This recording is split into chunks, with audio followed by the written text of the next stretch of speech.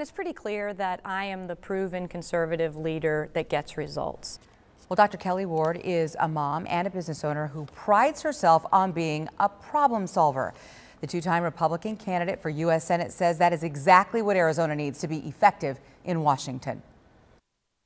Take my love and hit the road. Woo, baby, that's good. In her second run for a U.S. Senate seat in as many years, Kelli Ward says finding time to laugh on the campaign trail is a must. I know, Earl. Marianne and Wanda were the best of friends. Changing her tune to politics, Ward calls herself a proven conservative leader. But I'm the only one that's been out in the real world as a military wife and as a mom of these kids and watching what happens in our education system. As a state senator, Ward worked to shine light on the opioid crisis, on criminal justice reform, and getting help for small business owners. I think that my perspective, especially my perspective as a physician, really sets me apart. And that's why she now wants to make a difference in Washington. Well, you've got a great quality of life. You are a physician. You've got a wonderfully supportive family. Why politics? Why now? Yeah, why get into the swamp?